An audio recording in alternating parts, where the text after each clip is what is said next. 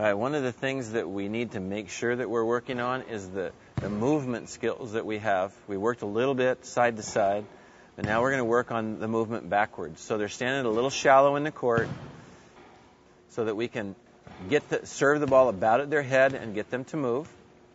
And one of the key things here is getting your platform out early enough that your body keeps moving to where you need to be. So it's almost like as you have to move back, you want your platform to go out earlier, and you keep sliding and sliding and sliding until you get to where you want to be.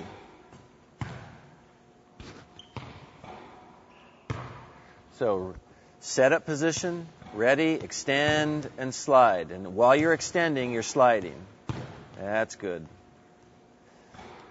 This retreat is another way to cushion balls, too. The teams that have great speed on the ball, one way to lessen the speed effect on you is by standing a little bit shallow in the court, especially if it's topspin servers, and retreat pass, move back, and it helps cushion the ball as well.